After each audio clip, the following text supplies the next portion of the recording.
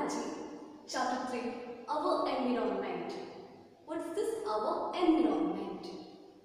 So, in last class you studied about control and coordination. How you control your mind, how you can reflect any object, how our reflection actually takes place. Right? Yes. So, today we study our environment. So, environment. So, what is the meaning of environment generally?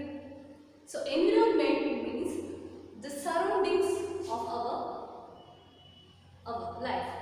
So, what we are here, the surrounding of our sites are called environment, right? Yes. So, first, the all organisms as well as physical surroundings interact with each other and maintains balance in nature. So, what is the meaning of environment? The all organisms. What are all organisms?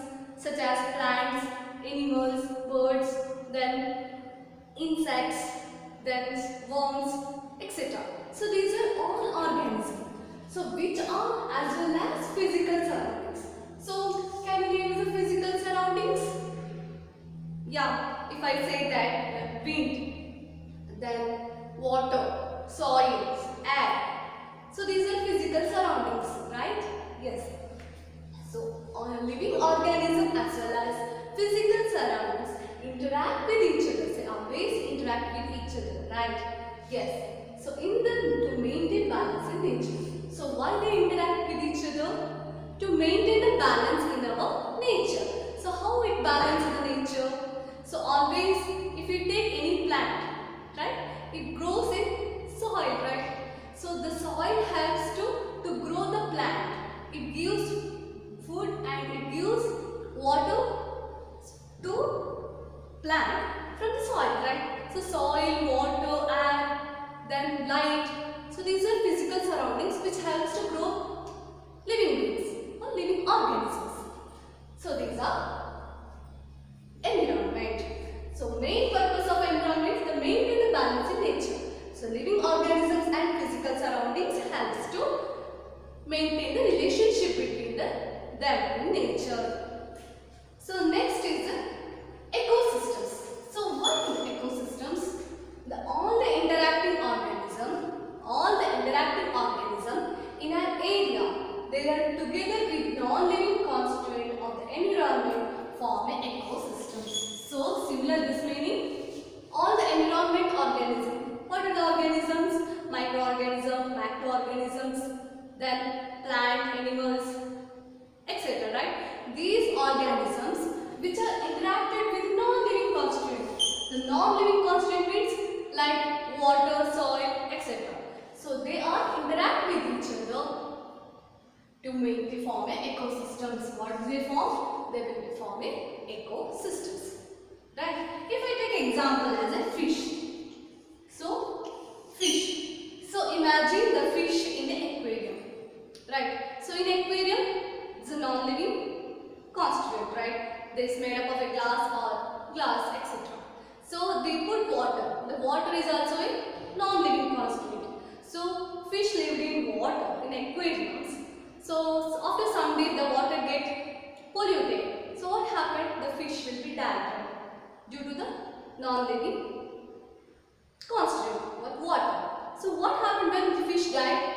The small bacteria or microorganisms, they give food from the decayed fish. So they get food from the decayed fish. So that way they live their life.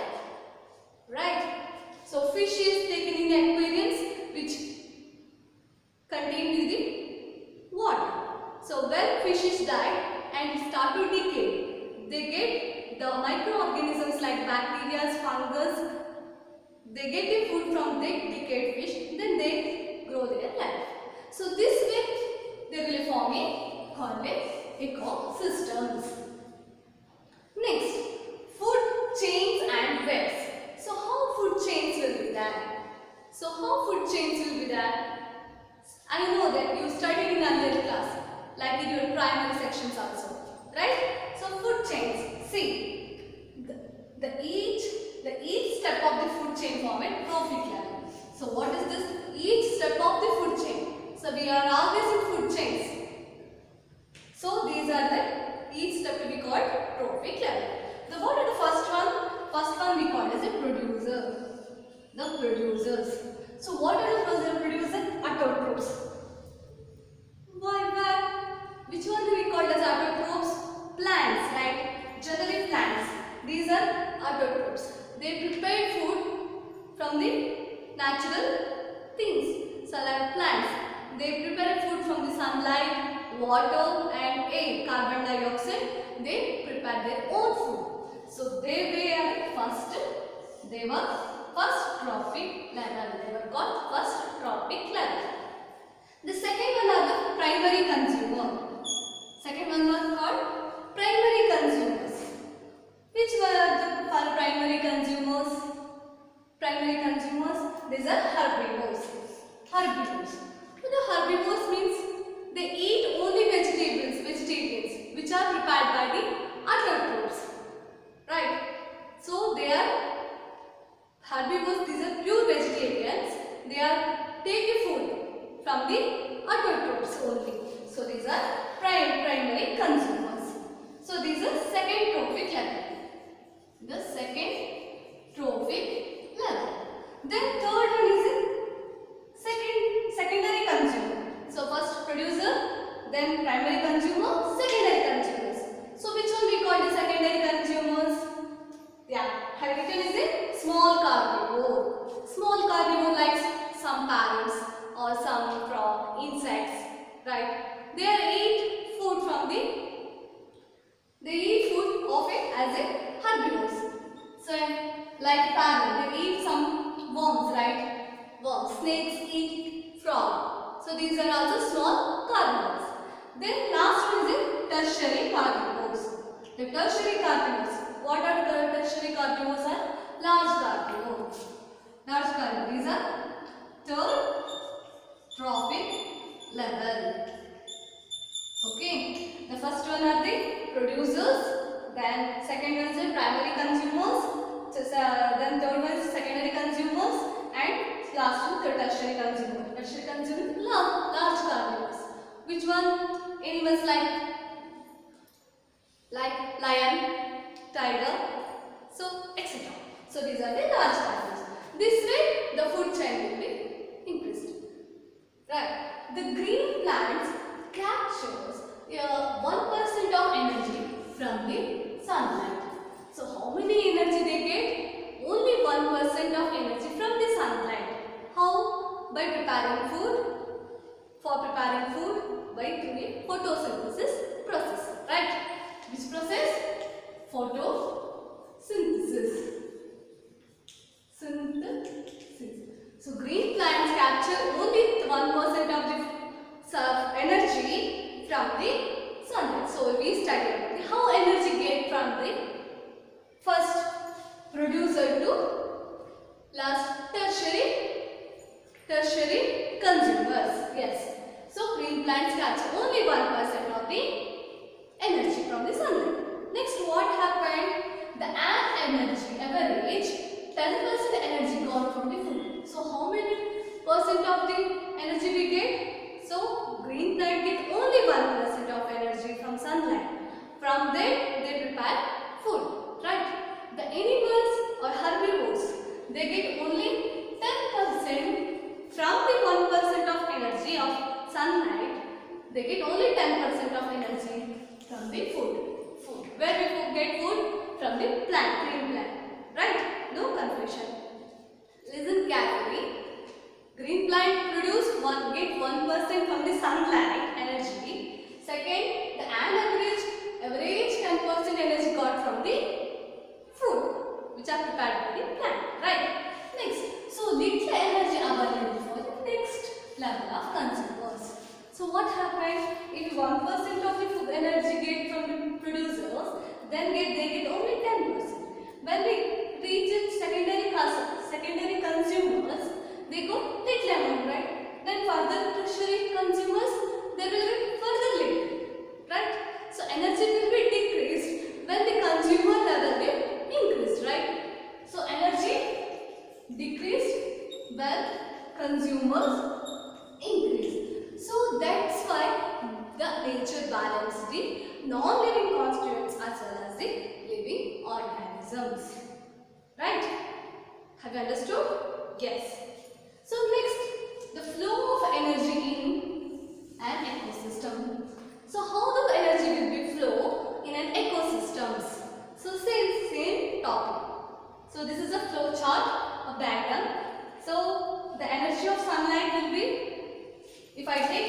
starting from this first. The first. So energy. The sunlight will produce only 100% energy. Say this is 100%. So the producer. Which one is producer? The producers are autotrophs, right? These autotrophs, they get only 1%. These are second stage. These are get only 1% of energy from the sunlight for in preparation of the food process, like photosynthesis process. Okay. Then the food is produced by producer. Their foods are produced. Then the food is got herbivore. The herbivore get food from the producers. They got only 10% of energy. So how many percent of energy will be got? Only 10% from producers. Then in fourth, last, carnivores. The carnivores in good little amount, right?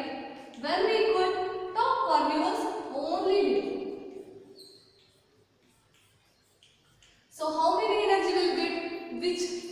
Which type of the living beings get more energy?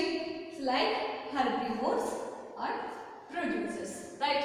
The sunlight god gives 1% producer, which gives only 10% of the energy from the food. Then when we reach the carnivore, food energy concentration will be decreased. Then for the top carnivores, the energy will decrease. So where we locate? We are human beings, right? Where we locate? We are in the top carnivores, herbivores. Which one? Yeah, the human beings occupy the top level in food chains. Where we are there? We have only top level. So we got how many percent of energy? So little, right? So little. So we eat foods from herbivores also. We eat food from carnivores also, right? So these are the human beings. They got only top of the food chains. So the maximum concentration of chemicals accumulated in our body. So how many concentrated chemicals will get? Maximum level of chemicals. From where? From the carnivores, from the herbivores, from the producers, somewhere. We get so many chemicals accumulated in our body, maximum level. So this phenomenon is known as a biological magnification. So what we call this phenomenon? This one we call biological magnifications. The human beings are located at the top level of the food chains. They got maximum concentration of the chemicals accumulated in our body. So this phenomenon called as a biological magnifications. Have you understood? Yes. So if you have any doubt? No. So in this class we studied what are environment, how ecosystems will be there, how food chains are, what are the pyramid table of the food chains, then consumers, then how the green plant produce, how many percent of energy we will get, the flow diagram of the energy in the ecosystems, then what is the meaning of the biological magnifications. So have you understood? Yes. So if you have any doubt, you will ask me. In next class, we will continue this chapter. Thank you.